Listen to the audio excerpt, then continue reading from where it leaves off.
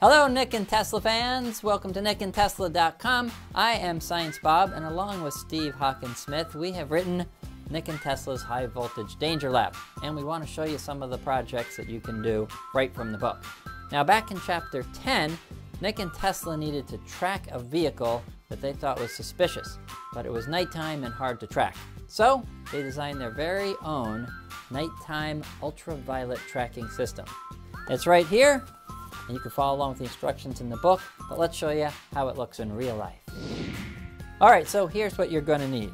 A small zip bag about halfway filled with water, some highlighter markers, nice and fresh, and make sure that they're nice and fluorescent.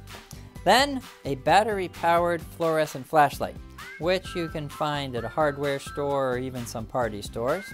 A small push pin, a pair of needle nose pliers, and some skizzers.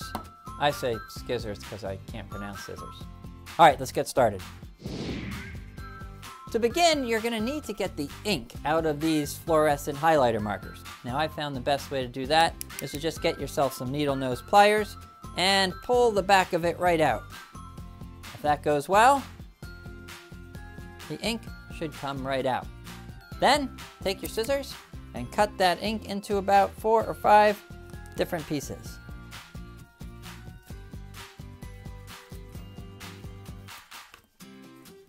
Then go collect them off the floor. Now that you've got all your pieces gathered, go ahead and open up the bag and drop the pieces into the water. Then zip it tight and give it a little shake. It will start to turn a really cool green-yellow color. Let these soak for a while, and then get your ultraviolet light, or black light some people call it. Time to turn off the lights. Now, check this out. Here's the bag, and here's the bag with the fluorescent light. You see, the pigment inside of the fluorescent marker reacts to the ultraviolet light coming from the black light.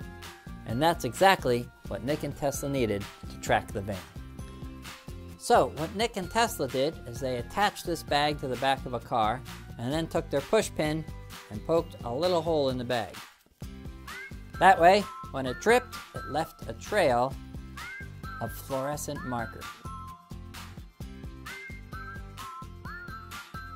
All right, there you go. How to make a tracking system with a fluorescent highlighter and a handheld blacklight. Pretty amazing. We got a lot more projects here at nickandtesla.com, so check back often. Until next time, I'm Science Bob for nickandtesla.com.